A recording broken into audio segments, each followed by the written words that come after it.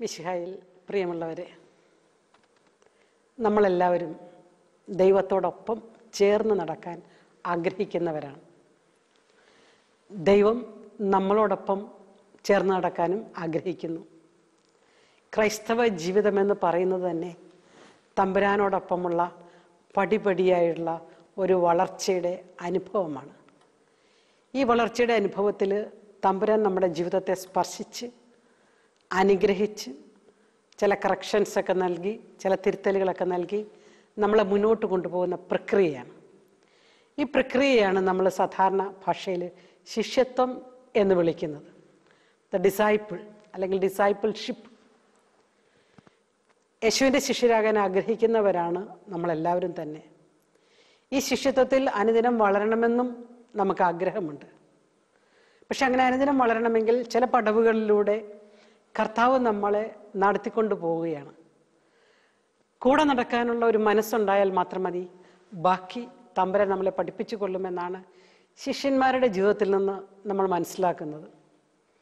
ഇന്നത്തെ വചന വിചിന്തനത്തിന് തിരഞ്ഞെടുത്തിരിക്കുന്ന വിഷയം ശിഷ്യത്വവുമായിട്ട് ബന്ധപ്പെട്ടാണ്. എങ്ങനെയാണ് യേശു തൻ്റെ ശിഷ്യരെ കൂടെ കൊണ്ടു നടന്ന് വളർത്തി വലുതാക്കി ഉയർത്തിയത് എന്ന് മനസ്സിലാക്കാൻ യേശുവിൻ്റെയും ശിഷ്യന്മാരുടെയും കൂടെ നമുക്കൊന്ന് യാത്ര ചെയ്യാം. ഇന്നത്തെ നമ്മുടെ വിചിന്തനത്തിനെടുത്തിരിക്കുന്ന പ്രമേയം അല്ലെങ്കിൽ വചനഭാഗം ലൂക്കായുടെ സുവിശേഷം 5-ാം അധ്യായം 1 മുതൽ 11 വരെയുള്ള വാക്യങ്ങളാണ്. നമുക്ക് സുപരിചിതമാണ്. നമ്മൾ പല പ്രാവശ്യം വായിച്ചിട്ടുള്ള ഭാഗമാണ്, പല പ്രാവശ്യം വായിക്കപ്പെട്ട് കേട്ടിട്ടുള്ള വചനഭാഗമാണ്. ബൈബിളിൽ അത്ഭുതകരമായൊരു മീൻപിടുത്തം എന്ന പേരിൽ അറിയപ്പെടുന്ന ഒരു സുവിശേഷ ഭാഗമാണത്. പത്രോസിൻ്റെ ജീവിതത്തിലേക്ക് കർത്താവ് ഇറങ്ങിച്ചെന്നുകൊണ്ട് പത്രോസിൻ്റെ ജീവിതത്തിൽ അത്ഭുതകരമായൊരു മീൻപിടുത്തം നടത്തിക്കൊണ്ട് ആ മീനിനെ എല്ലാം ഉപേക്ഷിച്ചു പോകുന്നൊരു പത്രോസിനെ ലൂക്കാ സുവിശേഷകൻ ഈ 5-ാം അധ്യായത്തിൽ നമുക്ക് അവതരിപ്പിക്കുകയാണ്. ഈശോ ജീവിച്ചിരുന്ന കാലത്ത് 4 തലങ്ങളിലുള്ള ഗ്രൂപ്പുകളുമായിട്ട് യേശു സംവാദം ചെയ്തതായിട്ട് നമ്മൾ കാണുന്നു. ഒന്ന് ജനക്കൂട്ടമാണ്. യേശു എവിടെയൊക്കെ പോയോ അവിടെയെല്ലാം ജനക്കൂട്ടം ഈശോയെ അനുധാവനം ചെയ്തതായിട്ട് നമ്മൾ വായിക്കുന്നുണ്ട്. എന്നാൽ പലപ്പോഴും യേശു ഈ ജനക്കൂട്ടത്തിൽ നിന്ന് പിൻവാങ്ങി മറ്റു പല ദൗത്യത്തിനായിട്ട് മാറുന്നത് നമ്മൾ കാണുന്നു. പ്രത്യേകിച്ച് മർക്കോസ് സുവിശേഷൻ പല ഭാഗത്ത് അവൻ ജനക്കൂട്ടത്തിൽ നിന്ന് പിന്മാറി ഒരു വിജന സ്ഥലത്തേക്ക് പോയി പ്രാർത്ഥിച്ചു കൊണ്ടിരുന്നു എന്നൊക്കെ പല പ്രാവശ്യം ആവർത്തിച്ച് പറയുന്നുണ്ട്. ജനക്കൂട്ടത്തോട് യേശുവിന് വലിയ താല്പര്യമില്ലാത്തതായിട്ട് തോന്നുന്നുണ്ട്. താല്പര്യമില്ലാഞ്ഞിട്ടല്ല, യേശുവിനറിയാം ഈ ജനം തൻ്റെ പിന്നാലെ വരുന്നത് താനൊരു ദൈവപുത്രനാണെന്ന് മനസ്സിലാക്കിക്കൊണ്ടോ തൻ്റെ ജീവിതവുമായിട്ട് അവരുടെ ജീവിതത്തെ ബന്ധപ്പെടുത്തണമെന്ന് ആഗ്രഹിച്ചുകൊണ്ടോ അല്ല, മറിച്ച് ഒന്ന് അളക്കാൻ, ഒന്ന് വിധിക്കാൻ, ഒന്ന് പറ്റുമെങ്കിൽ 2 ചോദ്യം ചോദിക്കാൻ, ഈ രീതിയിലൊരു ക്രിറ്റിസൈസിങ് മെൻറ്റാലിറ്റിയോടുകൂടി, ഒരു വിമർശന മനോഭാവത്തോടു കൂടിയാണ് ജനക്കൂട്ടം ഈശോയുടെ പിന്നാലെ പോയിക്കൊണ്ടിരുന്നത്. എന്നാൽ രണ്ടാമത്തെ ഒരു വിഭാഗമുണ്ട്, അതിനെ നമുക്ക് വിശ്വാസികൾ എന്ന് വിളിക്കാം. യേശുവിൽ നിന്നൊരു അത്ഭുതം പ്രതീക്ഷിച്ച് ഈശോയുടെ കൂടെ കൂടിയ കുറച്ച് വിശ്വാസികളുണ്ടായിരുന്നു. അവർ യേശു ദൈവപുത്രനാണ് എന്ന് ശരിക്കും മനസ്സിലാക്കിയോ എന്നറിഞ്ഞുകൂടാ. പക്ഷേ യേശുവിനെ ഒരു വണ്ടർ വർക്കറായിട്ട് അവർ മനസ്സിലാക്കി, ഒരു അത്ഭുത പ്രവർത്തകനായിട്ട് മനസ്സിലാക്കി. ഈശോയ്ക്ക് ഈ ഗ്രൂപ്പിലും വലിയ താല്പര്യമില്ലാത്തതുപോലെ നമുക്ക് പലപ്പോഴും തോന്നാറുണ്ട്. കാരണം യേശു തന്നെ ഒരിക്കൽ അവരോട് പറയുന്നുണ്ട്, നിങ്ങളിപ്പോൾ എൻ്റെ പിന്നാലെ വന്നത് ഞാൻ അപ്പം വർദ്ധിപ്പിക്കുന്നത് കണ്ടതുകൊണ്ടാണ്. ഈശോ അപ്പം വർദ്ധിപ്പിക്കുന്നത് കണ്ടപ്പോൾ ആൾക്കാർ ഓർത്തു, അങ്ങനെയെങ്കിൽ ഈ വ്യക്തിയുടെ കൂടെ കൂടിയാൽ ഭക്ഷണക്കാര്യം ഒക്കെ ആയല്ലോ. യേശു വന്നത് അതിനല്ല എന്ന് യേശുവിന് കൃത്യമായിട്ട് അറിയാമായിരുന്നു. മൂന്നാമത്തെ ഒരു വിഭാഗമാണ് നമ്മൾ ശിഷ്യന്മാർ എന്ന് വിളിക്കുന്ന 12 പേർ. 72 ശിഷ്യന്മാരെ അയക്കുന്നതായിട്ട് നമ്മൾ വായിക്കുന്നുണ്ട്. പക്ഷെ ഈ 12 ശിഷ്യന്മാർ ഈശോ തെരഞ്ഞെടുത്താണ്. കൂടെയായിരിക്കാനും തന്നിൽ നിന്ന് പഠിക്കാനും യേശുവിനാൽ അയക്കപ്പെടാനുമായിട്ട് ഈശോ തിരഞ്ഞെടുത്ത ചെറു സമൂഹമാണ് ഈ 12 പേര്. ഇവരിൽ നിന്ന് വീണ്ടും നമുക്ക് ഫിൽട്ടർ ചെയ്ത് പെറ്റിക്കൊഴിച്ചെടുക്കുകയാണെങ്കിൽ ഒരു 3 പേര് ഈശോയുടെ കൂടെ എപ്പോഴും ഉണ്ടായിരുന്നതായിട്ട് നമ്മൾ വായിക്കുന്നു. നമ്മൾ കോർ ഗ്രൂപ്പ് എന്നൊക്കെ പറയുന്നത് പോലെ, ഒരു സെൽ എന്നൊക്കെ വിളിക്കാവുന്നതിലുള്ള ഒരു ഇന്നർ സർക്കിൾ. ഇവരോടാ കൂടെ ഈശോ കൂടുതൽ സമയം ചെലവഴിച്ചതായിട്ട് സുവിശേഷങ്ങളിൽ പറയുന്നുണ്ട്. ആ 3 പേരുടെ ജീവിതത്തിലേക്കുള്ള യേശുവിൻ്റെ ചില കടന്നുകയറ്റം എന്ന് നമുക്ക് വിളിക്കാവുന്ന വിധത്തിലുള്ള ചില ഇടപെടലുകളാണ് ഇന്ന് നമ്മൾ ചിന്തിക്കുന്നത്. ലൂക്കായുടെ സുവിശേഷം 5-ാം അധ്യായം 1 മുതലുള്ള 11 വരെയുള്ള വാക്യങ്ങളിൽ നമ്മൾ ഇപ്രകാരം വായിക്കുന്നു: ദൈവവചനം ശ്രവിക്കാൻ ജനം അവന് ചുറ്റും തിങ്ങിക്കൂടി. അവൻ ഗനസറത്ത് തടാകത്തിന്റെ തീരത്ത് നിൽക്കുകയായിരുന്നു. 2 വള്ളങ്ങൾ കരയോടടുത്ത് കിടക്കുന്നത് അവൻ കണ്ടു. മീൻപിടുത്തക്കാർ അവയിൽ നിന്ന് ഇറങ്ങി വല കഴുകുകയായിരുന്നു. ശിമയോന്റേതായിരുന്നു വള്ളങ്ങളിൽ ഒന്ന്. യേശു അതിൽ കയറി. ശിമയോൻ പത്രോസിന്റെ ജീവിതത്തിൽ യേശു വളരെയധികം അത്ഭുതങ്ങളുടെ സാക്ഷ്യം വഹിക്കാൻ വേണ്ടി ഈശോ കൂടെ കൊണ്ടു നടന്ന ഒരു ശിഷ്യനായിട്ടാണ് നമ്മൾ ശിമയോൻ പത്രോസിനെ കാണുന്നത്. പിന്നീട് പത്രോസ് എന്നീ പാറയാകുന്നു എന്ന് പറഞ്ഞു. ഈ പാറമേൽ ദേവാലയം ഞാൻ പണിയും, പള്ളി ഞാൻ പണിയും, സഭ സ്ഥാപിക്കുന്നതുമൊക്കെ ഈ പത്രോസാകുന്ന പാറയിന്മേലാണ്.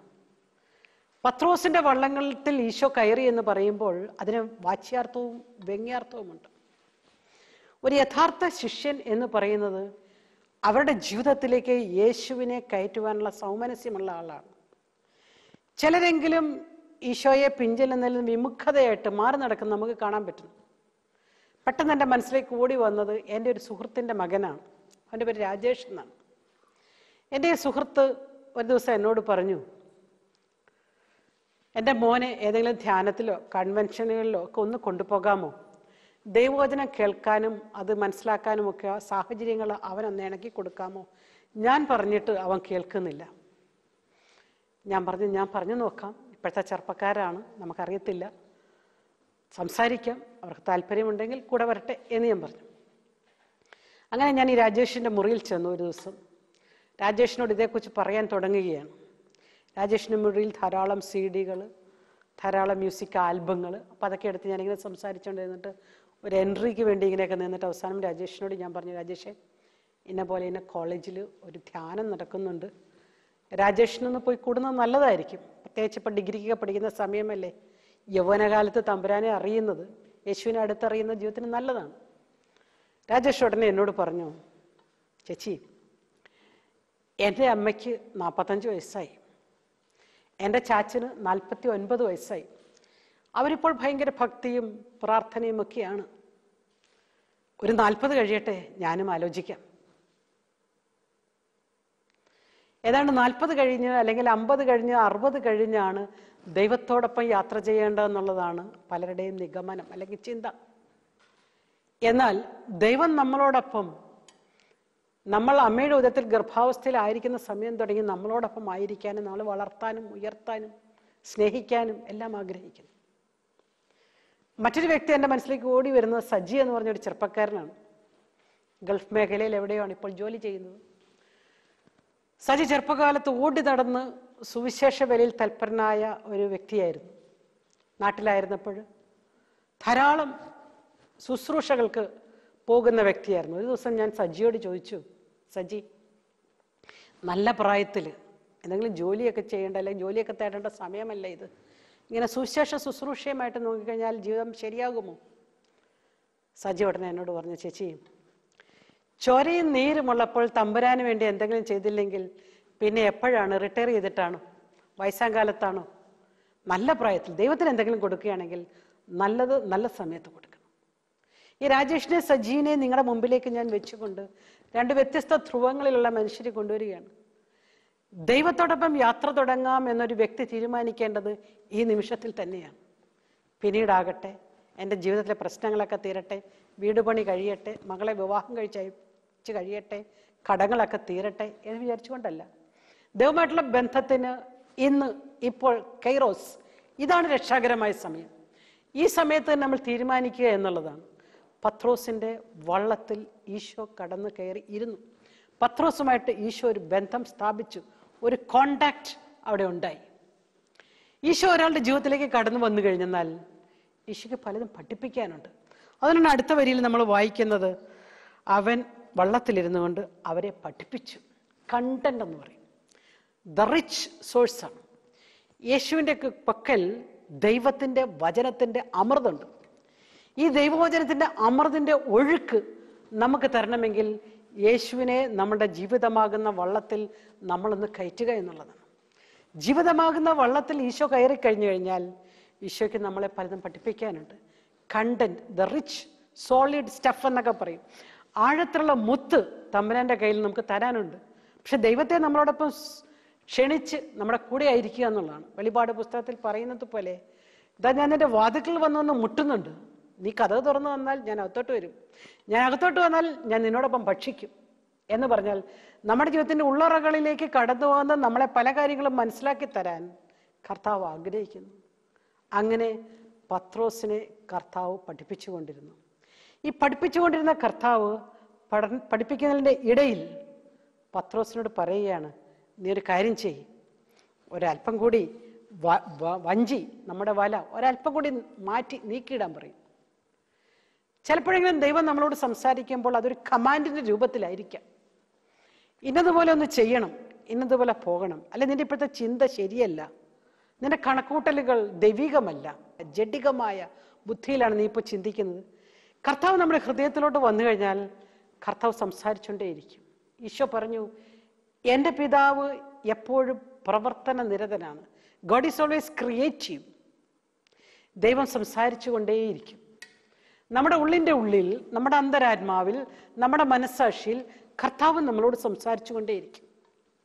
നമുക്കത് കേൾക്കാൻ പറ്റുന്നില്ല എന്നതിൻ്റെ അർത്ഥം കർത്താവ് സംസാരിക്കുന്നില്ല എന്നുള്ളതല്ല. കർത്താവ് സംസാരിക്കുന്നതിനെ വിവേചിച്ചറിയാൻ തക്കവിധം ഒരു ഹൃദയ ശാന്തത എനിക്കില്ല എന്നുള്ളതാണ്. നമ്മുടെ ഉള്ളിൻ്റെ ഉള്ളിലൊരു ശാന്തത, ഒരു സ്വസ്ഥത ഉണ്ടെങ്കിൽ മാത്രമേ ദൈവത്തിൻ്റെ സ്വരം വിവേചിച്ചറിയാൻ സാധിക്കുകയുള്ളൂ. മാത്രവുമല്ല, ദൈവവുമായിട്ടുള്ള ബന്ധത്തിൽ നിന്നാണ് നമുക്ക് ഈ സ്വരത്തെ കൃത്യമായിട്ട് അളന്നെടുക്കാൻ പറ്റുന്നത്. ഒരു ലളിതമായൊരു ഉദാഹരണം പറയുകയാണെങ്കിൽ, വീട്ടിൽ വിരുന്നുകാർ വന്നിരിക്കുന്നു എന്ന് വിചാരിക്കുക. ഞാൻ നല്ല കറിയൊക്കെ ഉണ്ടാക്കി മേശപ്പുറത്ത് കൊണ്ട് വെച്ചിരിക്കുകയാണ്. വിരുന്നുകാരിരിപ്പുണ്ട്, മക്കളൊക്കെ ഇരിപ്പുണ്ട്, കുഞ്ഞു കുട്ടി ഇരിപ്പുണ്ട്, ഒരു 3 വയസ്സായ കൊച്ച്. കറിപ്പാത്രത്തിൽ നിന്ന് കറി എടുക്കാൻ വേണ്ടി ഒരു പക്ഷേ കൈ അങ്ങോട്ട് നീട്ടുമ്പോഴത്തേക്കും അമ്മയായ എൻ്റെ മുഖത്തോട്ട് നോക്കുന്നു, ഞാൻ കുഞ്ഞിട്ട് നോക്കുന്നു, കുഞ്ഞെനിക്കിട്ട് നോക്കുന്നു. കുഞ്ഞ് കൈ പുറകോട്ട് തിരിച്ചു വലിക്കുന്നു. അമ്മ ഒന്നും പറഞ്ഞില്ല. പക്ഷേ അമ്മയുടെ ഉള്ളിൽ കൂടി കടന്നുപോയ കാര്യം കുഞ്ഞിന് പെട്ടെന്ന് മനസ്സിലായി. ആദ്യം അതിഥികൾ എടുക്കട്ടെ, പിന്നീട് നമുക്കാകാം. ദൈവം സംസാരിക്കുന്നത് നമുക്ക് വിവേചിച്ചറിയാൻ സാധിക്കുന്നില്ല എന്ന് പറഞ്ഞാൽ അർത്ഥം ദൈവം സംസാരിക്കുന്നില്ല എന്നല്ല. ദൈവം സംസാരിക്കുന്നത് കേൾക്കാൻ തക്ക വിധം ഞാനും ദൈവവുമായിട്ടൊരു വ്യക്തിപരമായ ബന്ധമില്ല എന്നുള്ളതാണ്. ആ ബന്ധം തുടങ്ങിക്കഴിഞ്ഞു കഴിഞ്ഞാൽ ഏതൊരു മൊമെന്റിലും പ്രവാചകൻ പറയുന്നത് പോലെ ഇടത്തോട്ടോ വലത്തോട്ടോ എങ്ങോട്ടാണ് പോകേണ്ടതെന്ന് പോലും ദൈവത്തിൻ്റെ സ്വരം നമ്മളെ നയിക്കുമെന്നുള്ളതാണ്. ചില യാത്രകളിൽ, ചില ഫംഗ്ഷനുകളിൽ, ചില തീരുമാനങ്ങളിൽ ദൈവത്തിൻ്റെ സ്വരം വിവേചിച്ചറിഞ്ഞ് ജീവിതത്തിൻ്റെ ഗതി മാറ്റിയവർ, തീരുമാനങ്ങൾ മാറ്റിയവർ, അങ്ങനെ അനേകം ദൈവ മനുഷ്യർ നമ്മുടെ നാട്ടിലുണ്ട്. കർത്താവ് അരുളി ചെയ്ത കാര്യങ്ങൾ കൃത്യമായി മനസ്സിലാക്കി. പരിശുദ്ധ കന്യകാമറിയത്തെക്കുറിച്ച് ലൂക്കാ സുവിശേഷൻ പറയുന്നത് പോലെ തന്നെ, ലൂക്ക 1:45 പറയുന്ന പോലെ, കർത്താവ് അരുളി ചെയ്ത കാര്യങ്ങൾ സംഭവിക്കുമെന്ന് വിശ്വസിച്ചവൾ അനുഗ്രഹീതയാണ്, ഭാഗ്യവതിയാണെന്ന് പറഞ്ഞതുപോലെ ദൈവം അരുളി ചെയ്ത കാര്യങ്ങൾ നമ്മൾ സ്വീകരിക്കുന്നു, നമ്മൾ വിശ്വസിക്കുന്നു, നമ്മുടെ ജീവിതം അതനുസരിച്ച് ക്രമപ്പെടുത്തുന്നു. അതിലും വലിയ ഭാഗ്യം, അതിലും വലിയ അനുഗ്രഹം എന്താണ് ജീവിതത്തിൽ വന്നു ചേരാൻ? മറ്റുള്ളവർക്ക് ചിലപ്പോൾ മനസ്സിലായില്ലെന്നിരിക്കാം, മറ്റുള്ളവർക്ക് വിഡ്ഢിത്തമെന്ന് തോന്നുന്ന പല തീരുമാനങ്ങളും ചിലപ്പോൾ നമ്മുടെ ജീവിതത്തിൽ നമുക്ക് എടുക്കേണ്ടി വന്നിട്ടുണ്ട്. പക്ഷെ ദൈവത്തിരുമുമ്പിൽ ദൈവത്തോടൊപ്പം ഇരുന്ന് നമ്മൾ വിവേചിച്ചറിഞ്ഞതാണ്. അതുകൊണ്ട് വഞ്ചി ഒരല്പം നീക്കാൻ പറഞ്ഞപ്പോഴും പത്രോസ് വഞ്ചി അങ്ങ് നീക്കി. ചെറിയ കാര്യങ്ങളിൽ വിശ്വസ്തരായി കഴിയുമ്പോൾ വലിയ കാര്യങ്ങൾ തമ്പുരാൻ ഫലമേൽപ്പിക്കുമെന്ന് പറഞ്ഞതുപോലെ കുറച്ചുകൂടി കഴിഞ്ഞപ്പോൾ കർത്താവ് അതിലും വലിയൊരു കമാൻഡ് പത്രോസിനോട് പറയുകയാണ്, നീ ഇനി വലതുവശത്ത് നോക്കി വലയെറിയുക. ആദ്യത്തത് അനുസരിക്കാൻ പത്രോസിന് എളുപ്പമായിരുന്നു. പക്ഷെ രണ്ടാമത്തതിലേക്ക് വന്നപ്പോൾ പത്രോസിന് ഇച്ചിരി കൂടി ബുദ്ധിമുട്ട് വന്നു. കാരണം രാത്രി മുഴുവൻ ഞങ്ങൾ അധ്വാനിച്ചതാണ് ഗുരു. പത്രോസ് പറയും, ഒന്നും കിട്ടിയില്ല. എങ്കിലും പത്രോസ് പറയുകയാണ്, എങ്കിലും കർത്താവെ നീ പറഞ്ഞതനുസരിച്ച് ഞങ്ങൾ വലയിറക്കാമെന്ന്. കർത്താവ് നമ്മളോട് അരുളി ചെയ്ത കാര്യങ്ങൾ, ചെയ്യാൻ പറഞ്ഞ കാര്യങ്ങൾ ചിലപ്പോൾ മനസ്സിലായില്ലെങ്കിലും ദൈവം പറഞ്ഞതുകൊണ്ട് അതനുസരിക്കുന്ന ഒരവസ്ഥയിലേക്ക്.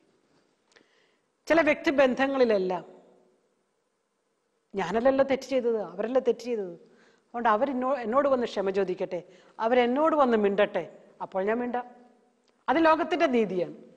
എന്നാൽ ദൈവത്തിൻ്റെ നീതി ആര് തെറ്റ് ചെയ്തു എന്നുള്ളതല്ല, ഞാൻ ഇനീഷ്യേറ്റീവ് എടുക്കുന്നു ഈ ബന്ധം സുഗമമാക്കാൻ. ഭാര്യാഭർത്തൃ ബന്ധത്തിൽ അത് വളരെ പ്രധാനപ്പെട്ടതാണ്.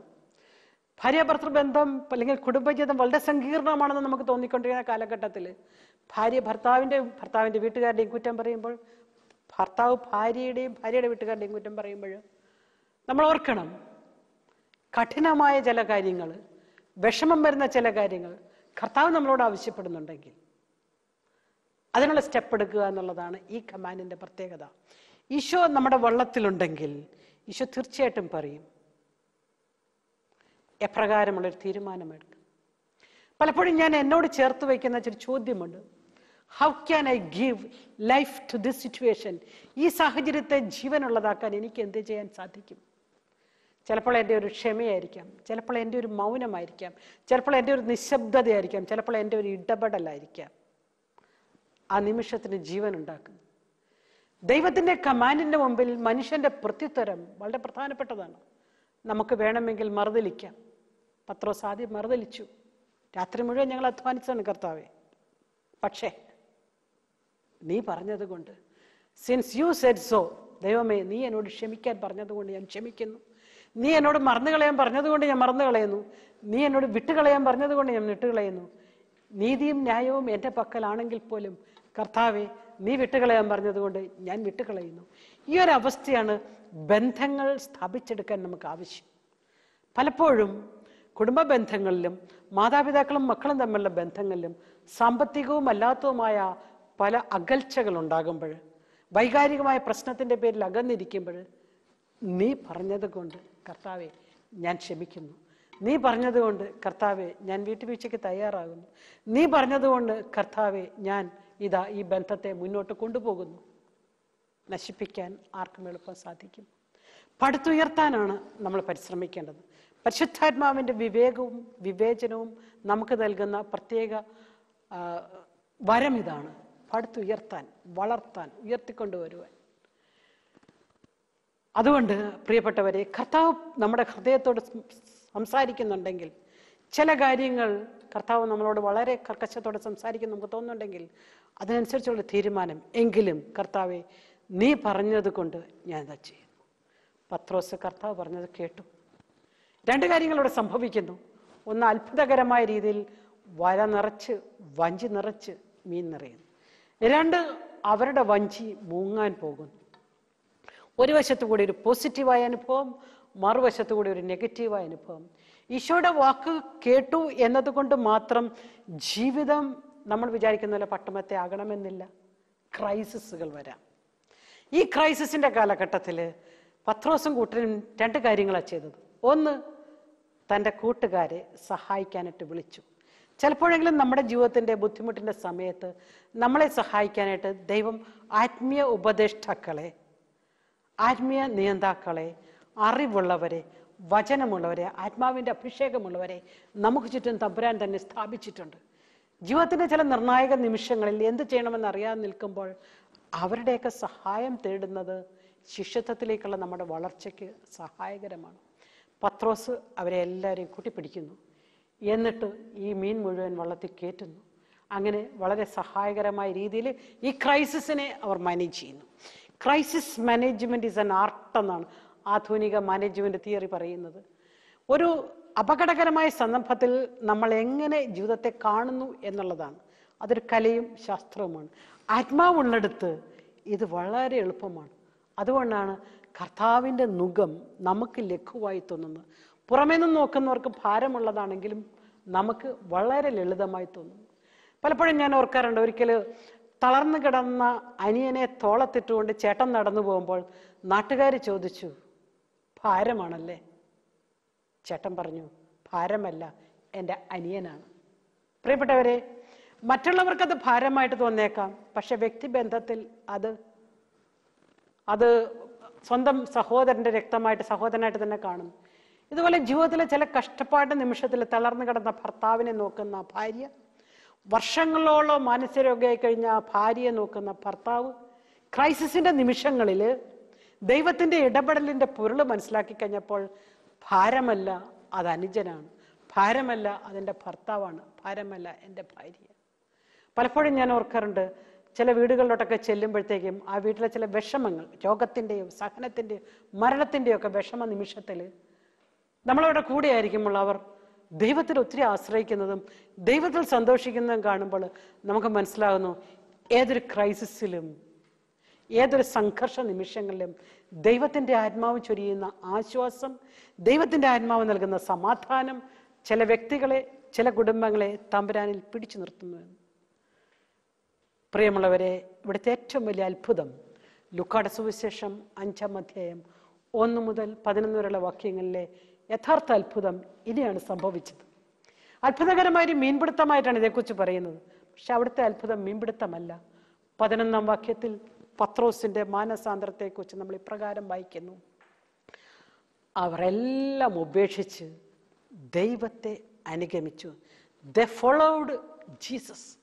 യേശുവിനെ അനുഗമിക്കാനുള്ള പത്രോസിന്റെ തീരുമാനം തനിക്ക് കിട്ടിയ ഈ വള്ളമോ വലയോ മത്സ്യമോ ഒന്നുമല്ല. അത് തമ്പുരാന്റെ അടയാളമാണ്. മനുഷ്യനിൽ സംഭവിക്കുന്നതാണ് അത്ഭുതം.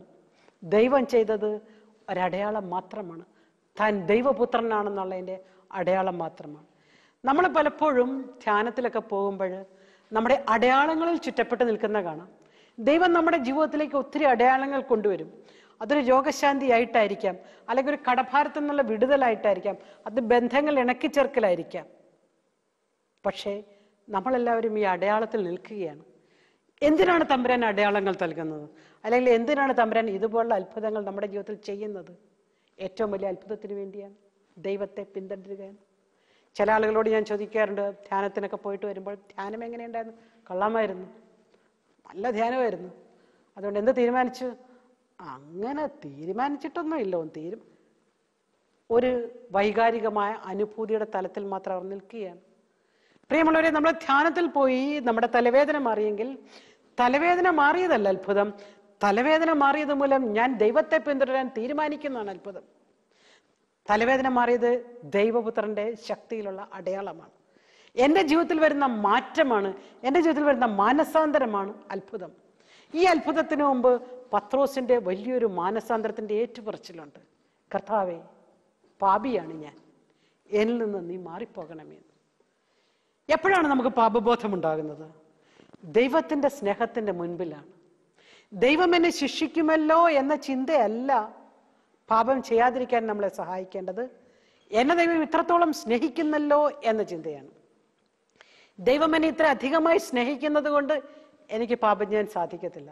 പ്രിയപ്പെട്ടവരെ, ദൈവഭയമല്ല പാപബോധം സൃഷ്ടിക്കേണ്ടത്. ദൈവസ്നേഹത്തെക്കുറിച്ചുള്ള അഗാധമായ ബോധ്യമാണ് നമുക്ക് പാപബോധം തരുന്നത്.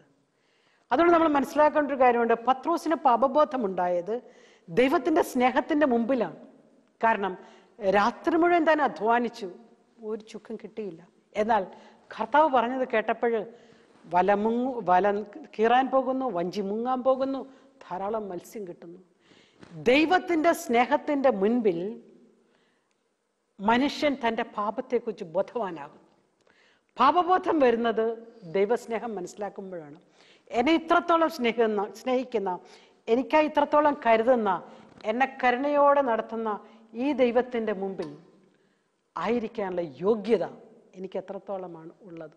ഈ ഒരു ചിന്തയാണ് പലപ്പോഴും നമുക്ക് പാപബോധത്തിലേക്കും അനുതാപത്തിലേക്കും മാനസാന്തരത്തിലേക്കും ഒക്കെ നയിക്കുന്നത്.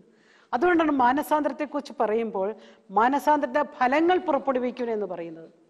മാനസാന്തരം എന്ന് പറയുന്നത് ഒരു ഭൗതികമോ വൈകാരികമായ ഒന്ന് മാത്രമല്ല, അതതിൻ്റെ ഫ്രൂട്ട്സിൽ നിന്ന്, അതിൻ്റെ ഫലങ്ങളിൽ നിന്ന് അറിയുന്നത്.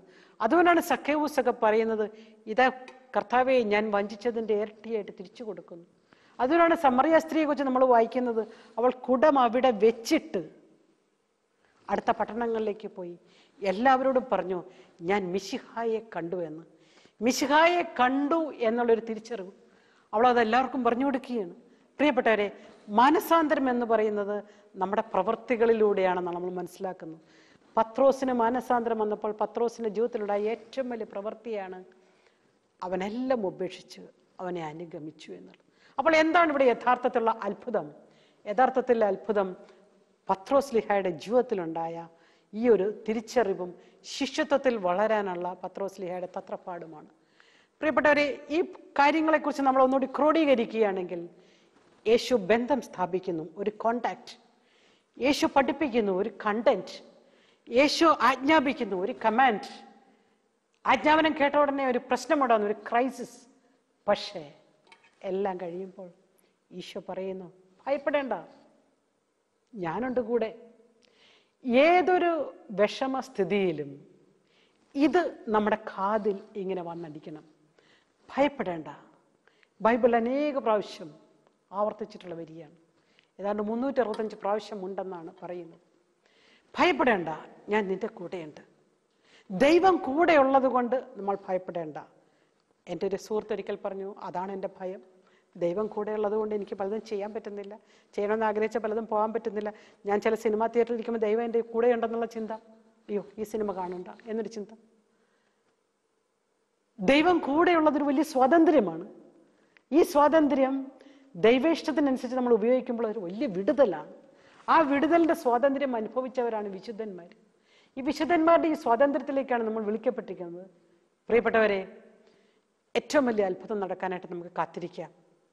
എല്ലാം ഉപേക്ഷിച്ച് ദൈവത്തെ അനുഗമിക്കുക. പത്രോസിൻ്റെ ജീവിതത്തിൽ നിന്ന് ഈ അത്ഭുതത്തിലേക്ക് കർത്താവ് അടയാള രൂപത്തിൽ പത്രോസിനെ നയിക്കുകയാണ്. നമ്മുടെ വ്യക്തിപരമായ ജീവിതത്തിലേക്കും നമ്മുടെ കുടുംബത്തിലേക്കും നമുക്ക് വരാം.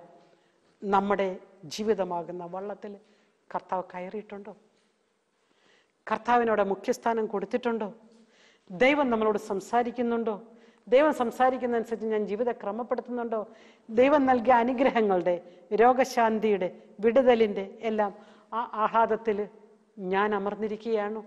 അതോ ഇതിനേക്കാളൊക്കെ വലുത്, ഇതൊന്നുമല്ല വലുത്, ഇതിനേക്കാളൊക്കെ വലുത് ഞാൻ എൻ്റെ യേശുവിൻ്റെ പിന്നാലെ പോകുന്ന, ഈശോനോടൊപ്പം നയിക്കുന്ന, ഈശോയുടെ കൂടെ ആയിരിക്കുന്ന ഒരു ജീവിത രീതിയാണോ? നമുക്ക് അത്ഭുതത്തിനായി കാത്തിരിക്കാം. നമ്മുടെ ജീവിതത്തിലെ അത്ഭുതത്തിനായിട്ട് നമുക്ക് പറയാം, കർത്താവേ, എനിക്ക് നീ എന്നിൽ നീ ചൊരിഞ്ഞിരിക്കുന്ന അവിടുത്തെ അനുഗ്രഹങ്ങളുടെ മുമ്പിൽ ഞാനിത് ഏറ്റു പറയുന്നു. പത്രോസിനെ പോലെ ഞാൻ പാപിയാണ്, പക്ഷെ പാപാവസ്ഥയിൽ ഞാൻ നിൽക്കാൻ ആഗ്രഹിക്കുന്നില്ല. അതോടൊപ്പം ഈശോയെ അവിടുത്തെ അനുധാവനം ചെയ്യാൻ എന്നെ സഹായിക്കണമേ എന്ന് നമുക്ക് പ്രാർത്ഥിക്കാം. ഒരു നിമിഷം എന്നോടൊപ്പം നമുക്ക് പ്രാർത്ഥിക്കാം. കണ്ണുകൾ അടയ്ക്കാം, കരങ്ങൾ പ്രാർത്ഥനാ രൂപത്തിൽ പിടിക്കാം. എന്നെ സ്നേഹിക്കുന്ന എൻ്റെ നല്ല യേശുവേ, അവിടുന്ന് നൽകിയ നല്ല ചിന്തയ്ക്കായി നന്ദി പറയുന്നു. പത്രോസിൻ്റെ ജീവിതത്തിലേക്ക് കടന്നു ചെന്നുകൊണ്ട് നല്ലൊരു ശിഷ്യനാക്കി പത്രോസിനെ മാറ്റിയ അവിടുത്തെ സ്നേഹത്തെക്കുറിച്ച് ഞങ്ങൾ കേൾക്കുകയായിരുന്നു. എൻ്റെ ജീവിതത്തിലും അവിടുത്തെ ചുരുക്കിയ എല്ലാ അനുഗ്രഹങ്ങളും, എൻ്റെ കഴിവുകൾ, എൻ്റെ സാധ്യതകൾ, എൻ്റെ ജീവിതത്തിലെ എല്ലാ പ്രശ്നങ്ങളും, എല്ലാ ദുഃഖങ്ങളും, കർത്താവേ, അതിലൂടെയെല്ലാം നിൻ്റെ ദൈവത്തിൻ്റെ സ്നേഹത്തിൻ്റെ കരം ഞാൻ കാണുകയാണ്.